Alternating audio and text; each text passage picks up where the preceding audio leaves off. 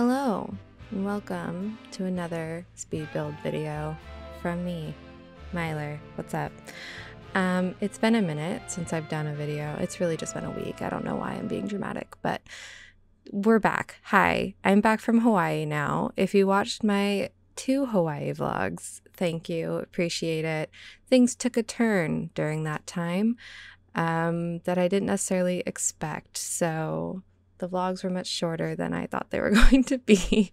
But yeah, we actually shortened our trip. We ended up coming back 3 or 4 days early because we had been hearing that they were going to start doing lockdowns, and I guess that didn't really happen, but we were worried that we weren't going to be able to come back, and Noah's stepmom has an essential job, so we had to come back. But yeah, we came back on Friday. We were supposed to come back actually 2 days ago, but we came back on Friday. We're all fine. Noah has a cold, but that's it. It's nothing serious. So one of the people that we were with actually did contract the virus, but we think he got it from coming back home because he went to the DMV because he lost his wallet in Hawaii. It's the whole thing. So he'll probably be okay, but yeah, it's weird. It's very weird times, and this video was kind of like, should I post a video? I don't know. But I have nothing else to do, and I kind of just decided, I haven't done what I would consider more of my like bread and butter, which is 1950s houses, in a long time. So that's what I went back to. In this time of isolation, quarantine, whatever you want to call it, I'm doing what I feel like doing. And right now, that's not the year-by-year challenge. It's just what I want to do, which is 1950s ranch homes, because that's what gets me excited. That's what gets me like wanting to play this game a bit more. So yeah, this particular house is a 1956 floor plan from a book made by the Archway Press Incorporated. Is that what INC means? It's just called Illustrated Ranch Homes, and it's public domain. It's on archive.org, of course. And yeah, I just really liked the exterior. I thought it was very doable and something that I maybe would have seen in reality. And I couldn't exactly get that little covered walkway on the right side because the columns or the posts are actually angled. They're diagonally angled out, and the beams over top are in line with the roof, and I just couldn't figure out how to do that. But it's close enough, I think. So this was probably the largest house I've done in a while, and I did it all in one day, which is really weird for me. I have not done a house in one day in a really long time. Granted, editing it took me like 3 days just because I didn't feel like doing it. So that's the downside of being stuck at home. Like, my job is not considered an essential job, but thankfully my company is paying us and isn't laying everybody off. So, and our managers have been great in like figuring out, how to use our PTO and stuff. I have a crap ton of PTO, so thankfully I'm still getting paid during this time. But I have nothing to do, so it's weird. It's like it's probably a byproduct of like depression too, of just executive dysfunction, wanting to do something but just not being able to make yourself do it. So that's kind of what's been happening to me the past couple days. And I finally just finished it today. And I hate that thing of like, you postpone something for so long and then you finally go to do it and it takes you like less than an hour to finish, It's really annoying, but we're here, we're doing it, it's okay. I had like so much anxiety this morning because I had a bad dream about the coronavirus, and like I'm just trying to push through it. So here we are.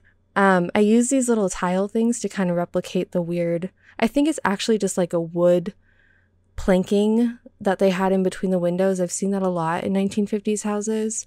and I couldn't really figure out any other way to replicate it. So I use these weird little tile things that I've never used before in this game. Actually, no, I have used before, but I always use them in this sort of way. Like I've only used it once before, I think in a build actually for this channel, but they're just like such a random little thing that I don't know why they're in the game, but there they are. Also with this house, I wanted to point out, since it is a 1950s house, I did a lot of color, what's the word, like matchy-matchy stuff. So every room for the most part is kind of like one color per room in a way. That's something I've talked about before when I've done mid-century houses. It was very popular. It was trendy at the time for everything to be like one color per room, kind of. So in this game, we have a lot of pink and blue. So that's why a lot of this house ends up being pink and blue. So just forewarning. Also, I had a lot of issues with this fireplace. I wanted to do a really big sort of statement 1950s fireplace because that was a big trend as well. And I did end up going back and changing it. I cut out a lot of me trying different bricks, trying to get it to work and stuff. And it was just not coming out the way I wanted to. And I made a lot of like design changes throughout this, but it's crazy. I've never like sat through one of my speed build videos. I've never sat through the entire time and built it in one sitting, and this one I did. So it's kind of weird. I've never done that. Usually it's like I will build it and then I'll get tired of building it and I'll come back like the next day or so and make a bunch of changes and all of that, but I didn't do that this time. So I'm kind of watching it through right now for the first time and being like, oh, okay, maybe I would have changed this or that, but I just have to accept it now. Oh, I also wanted to mention, so part of the reason why this took me a few days to edit and actually upload is I've been obsessively playing Animal Crossing.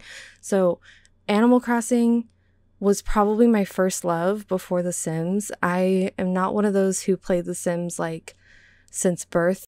I mean, that wouldn't have been possible because it didn't exist when I was born. But, and oh yeah, speaking of which, my birthday is like next week, like almost, yeah, a little under a week from today. My birthday's on the 31st. So weird. I'm turning 26. It's a really weird thing. But I've been playing Animal Crossing probably since I was, I don't know, maybe 10. My friend had it on her GameCube, and I would go over to her house like every single day and was pretty much obsessed with whatever she was obsessed with, you know. It was that kind of friendship because she was older than me, so I was like, whatever you're into, I'm into. So that's how I became into like Evanescence and all of that sort of stuff. So yeah, I've been obsessed with Animal Crossing since then. I remember that was the only like birthday present I had asked for that year, and my brother saved up money to like joint get one with me, so we both played it, but I played it way more than him because he liked fighting games a lot more. So he got like an Xbox or something, and I just had the GameCube and I only played Animal Crossing, and that was it. And then I got into Sims. My brother had Sims on PlayStation 1, but and I played it a little bit, but he didn't let me play with his PlayStation that often, so I couldn't get that into it. But I remember one of those Scholastic book fairs, I had enough money to buy The Sims, like, was it Unleashed or something? And I bought it, like, not knowing that it was an expansion pack. So I just had it, and then I figured it out that, like, you needed the base game and everything. I'm pretty sure. I might be remembering this wrong. But so then eventually I got the base game, and then I became obsessed with playing The Sims on the PC. So anyways, that's my story. But Animal Crossing came before that. So Animal Crossing coming out on the Switch now has me extremely pumped. And I bought a Switch in Hawaii because I wasn't sure if GameStop was going to close. This was before their weird, like, we're not going to close, we're going to stay open. And then now the government's like forcing them to close, I think. they got like sued and stuff. It's crazy. But anyways, this is before they were all closing and all that drama happened. So I went and bought myself a Switch Lite. It's yellow. And I want to put stickers on it, but I'm like not sure. I can't commit yet. So I don't know what stickers I want to put on it. But oh, also with this table, I thought this might work. It doesn't. So just fair warning. I thought like this is how the table should work, you know? This is how people actually put chairs on their big round tables, and yet the Sims team is like, no, you need to have a bajillion chairs around it like a big ass conference table. I hate it. I tried to play test it, you know, and they can't even sit in the chair. So I did end up putting it back. So in the screenshots it is back. But I thought I should let you guys know. You can fake it out. You can make it look like that, but you can only have 2 people sit at that table. So whatever. But yeah, so then I bought the Switch. I pre-ordered Animal Crossing, and I've been kind of obsessively playing with it since then. And I'm like an OG Animal Crossing person. I freaking love that game, and I love this version of it as well. It's pretty fulfilling for me since I don't have a GameCube anymore and I can't play the GameCube one anymore. I basically just said that twice, didn't I? Whatever. My brain is like scrambled eggs right now. Like I cannot, if I'm like not saying much in this, that's why I'm so just blah from being at home. Like I'm fine with being at home. I'm a homebody person, but not being able to like, not having anything to do, not having any sort of responsibilities is kind of weird. And it's like I have no stress in life and work and all of that, but I have a lot of stress about the coronavirus and everything. And it's just my head is so jumbled and like gross. So I'm sorry if I'm not making a whole lot of sense. Whatever. Also wanted to point out, this kitchen is almost the exact same layout as my aunt and uncle's kitchen. It's really weird. I didn't realize that until I was like completely done with this, but it's not nearly the same color scheme or anything like that. Theirs is very like avocado green and like wood paneling and stuff, which I think they might have redone their kitchen, but I don't know, whatever. I haven't seen them in years, but they have like an old 1950s ranch home as well. And I just thought it was interesting. It's the exact same layout. Like the stove is in the same spot. The sink is in the same spot. The fridge, everything. They even have a little table in the same corner. It's so weird. And the windows, everything is the same, but the rest of the house is a totally different layout.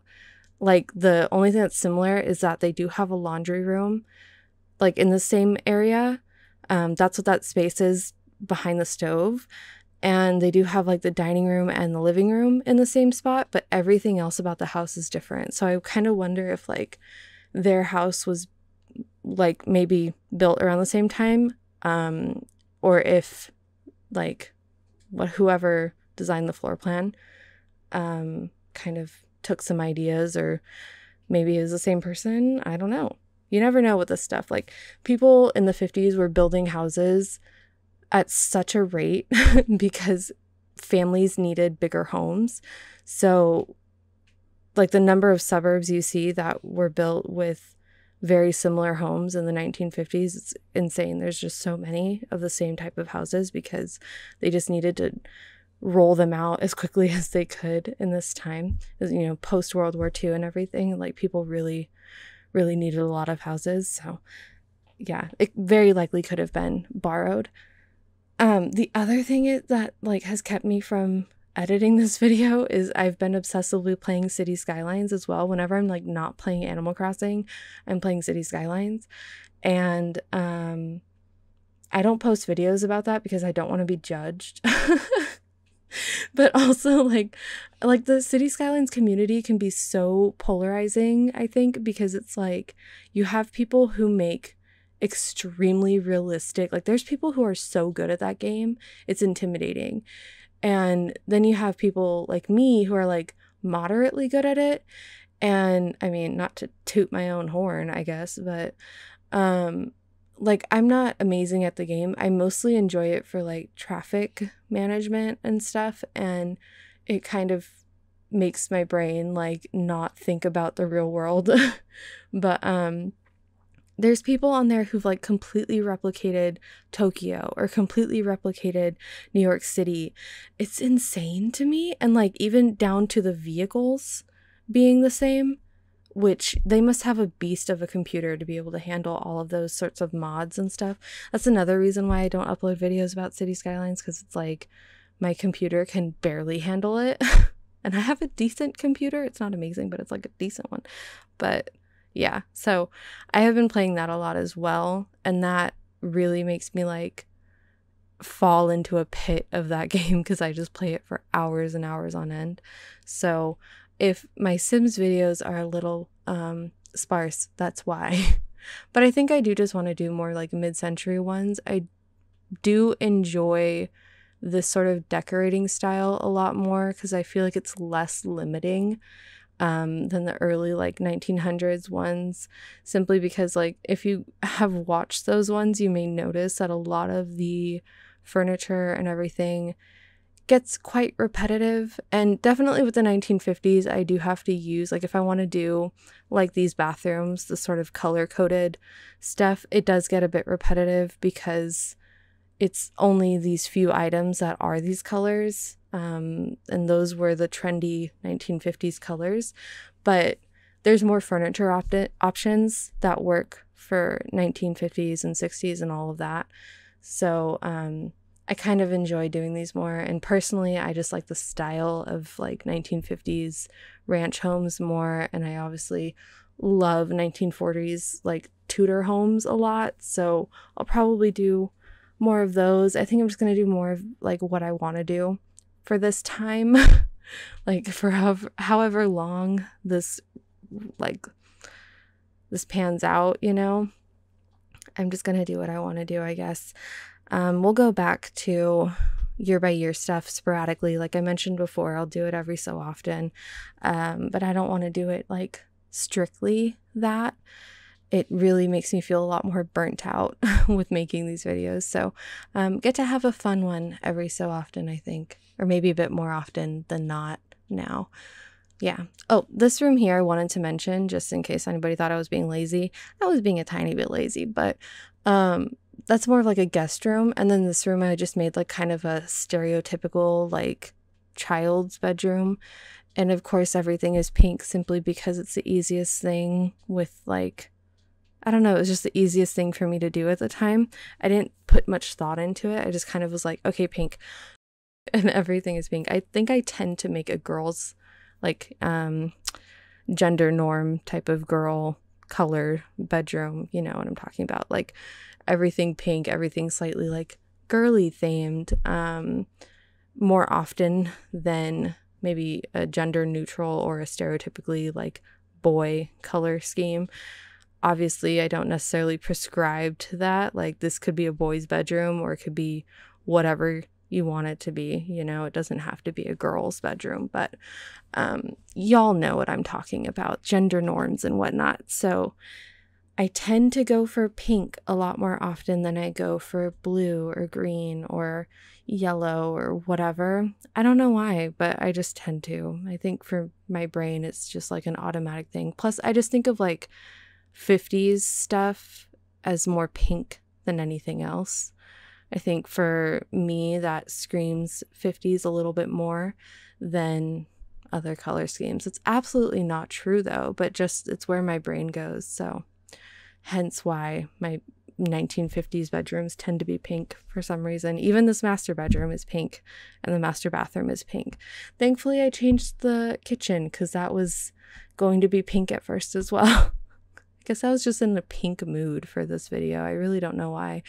But I did try to keep it a little bit more basic in terms of decoration and everything, simply because a lot of my builds tend to be overly cluttered, overly styled my particular way. And I know that can be limiting for people who maybe don't like my style or, you know, have their own like desire to change things. I know whenever I download a build off of the gallery, I always have to change so much of it because I just don't have the same style as the other person who made it. So I try to make it a little bit easier now for people to change it, instead of, you know, shoving clutter and random crap everywhere to get a certain look. It's like simpler is a little bit better.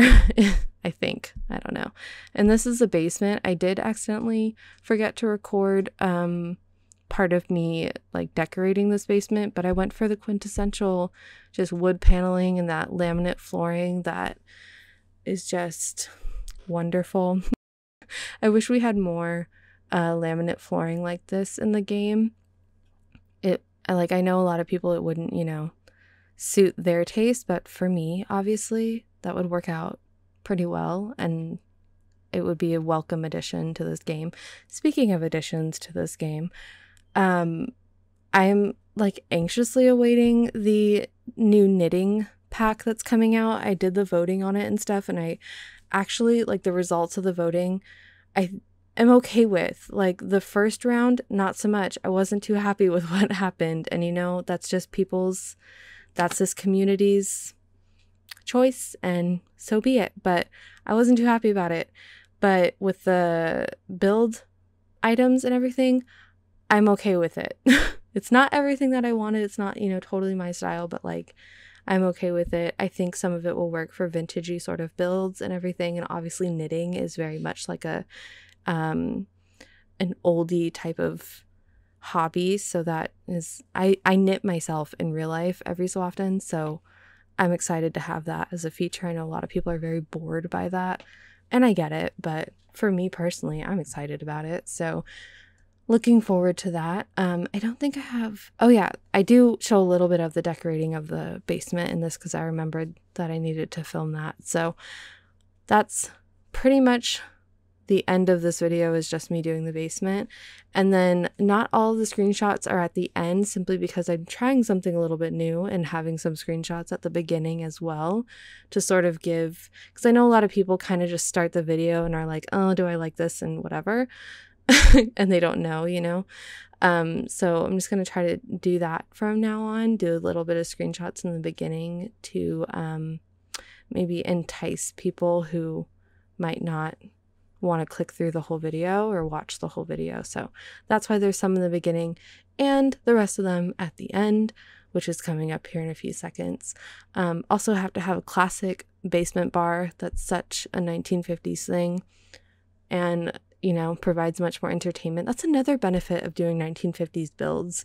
There's way more opportunities to add like entertainment and stuff into like fun items and stuff into the build, just because they had more like technology and more things like bars and whatnot in their actual houses than in like the early 1900s. The early 1900s ones I can mostly just put like chess boards and stuff, but in the 1950s ones I can actually put a TV like I did here. So anyways, thank you so much for watching. If you did make it this far, please consider subscribing and leaving me a like and a comment if you really want to.